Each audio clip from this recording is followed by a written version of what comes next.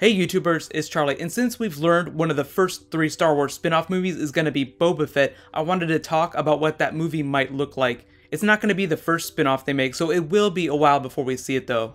But it's totally possible that the bones of this dead Star Wars video game could kind of provide the framework for what the movie looks like. It's called Star Wars 1313. So this video is going to be a breakdown of that video game and why I think that it would make a great starting point for the Boba Fett movie. I'm also going to do a production update on all the other spin-offs too, because we've actually learned some new things. If you're finding me for the first time, I'm going to be doing Star Wars bonus videos every week. Be sure to subscribe to get everything. Normally I try to post them on Tuesdays. I've been out of town a little bit, so that's why you're seeing this video today.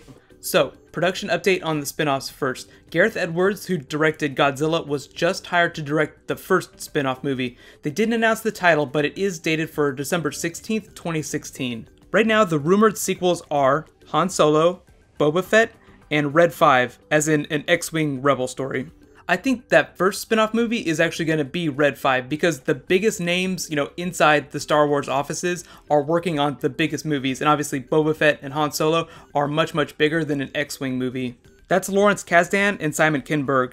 They're probably working on the bigger spin-offs, and it seems only natural that they would give the easier story to do to the newer director. That's just my opinion though. So we can talk more about those other spin-offs in the future, but now let's talk about Boba Fett. For a long time, I always thought he was the coolest Star Wars character.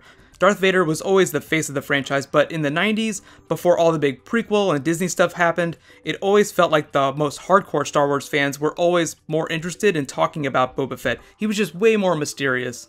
Funny, because everything we know now about him comes from the expanded universe in the prequel, so don't be surprised if Disney changes a bunch of that stuff. We can talk about that in a sec, but I think there's a really good chance they could use that Star Wars 1313 game that died as inspiration for the look and the tone of the movie, from a visual standpoint. It's like a dark noir crime drama set on Coruscant. So in case you never heard about the game, LucasArts, the video game arm of Lucasfilm, showed off footage during E3 2012. It featured an unnamed bounty hunter running through the streets of Coruscant trying to chase down a bounty. What made the game different is that it did not feature Jedi powers. It was more like Battlefront, and you had to use technology and hand-to-hand combat. Later, it was revealed that the narrative of the game was going to tell the story of Boba Fett's early years as a bounty hunter. Cut from thunderous applause to dead silence. LucasArts was scrapped, the company was folded whenever Disney bought them out, and the game was completely shelved. Disney has announced no plans to resurrect the game itself, but from a visual standpoint, it's perfect for this Boba Fett spin-off movie. It addresses a lot of the issues fans had with the prequels looking so bright and shiny. I always felt like the environments in the prequels felt way too clean to be threatening. Like you want to feel like you could get hepatitis just from touching the console. I always loved that steampunky look of the original trilogy, and this game took most of its inspiration from that. So cut to episode 7 in J.J. Abrams, there is some new evidence that they're actually kind of going back to that original look from the original trilogy. If you saw the video that J.J. Abrams posted about winning a chance to cameo in Star Wars 7, you could see a real-life puppet creature right next to him.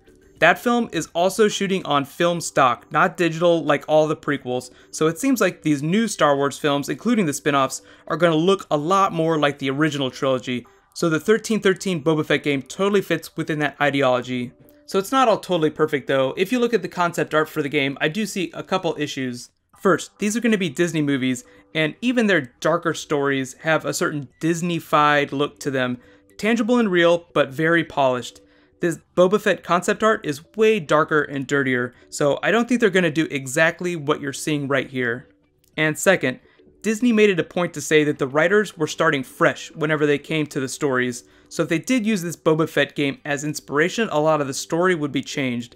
I don't think that's totally a bad thing, but we have to remember concept art is exactly that, just a concept. One really cool thing about the game though is that Boba Fett was supposed to have a droid companion that was eventually going to double cross him, which feels totally appropriate for a Boba Fett story. It kind of reminded me of HK-47 from Knights of the Old Republic. In KOTOR, HK was actually built by Revan to hunt down Jedi, and the Rebels cartoon that's premiering this fall is basically going to tell that story, the Empire's process of hunting down the last of the Jedi after the events of Return of the Jedi. I know a lot of you have been asking me about that TV show too, and yes, I will be doing weekly videos whenever it starts airing. They said fall, but I'm expecting October. There's going to be 16 episodes total, and it's going to air on Disney XD. As for the timing of the Star Wars movies, they've only announced the official release dates for Episode 7 and that first spin-off, but Hasbro did leak some information based on the toy lines and their release dates, so here's a breakdown of all that. First, there's the Rebels cartoon this fall in 2014, that's confirmed. Then there's Episode 7, December 18th, 2015, also confirmed. Then we have that first Star Wars spin-off on December 16th, 2016, confirmed. Unofficially, that's probably going to be the Red 5 movie. Then there's Episode 8 in 2017, probably December release in keeping with their theme. Next is the second spin-off movie in 2018, which could either be Han Solo or Boba Fett. Then Episode 9 in 2019. And then lastly, the third spin-off in 2020.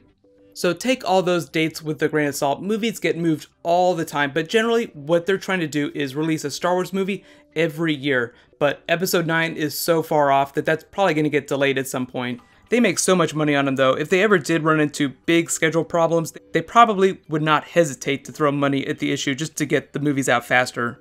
So I hope you guys agree that this Star Wars 1313 game is great inspiration for the Boba Fett spin-off movie. Production hasn't started yet, and it's still a long ways off, so I'm not expecting to get any official news about the movie for a long time. Obviously, I'm not expecting it to be that first spin-off movie either.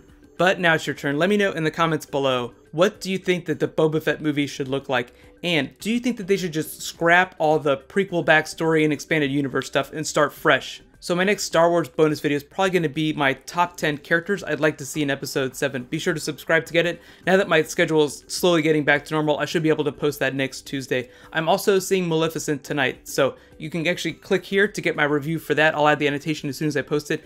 And you can click here to get my breakdown of the Star Wars Episode 7 cast. Thank you so much for watching. I'll see you guys tonight. High fives.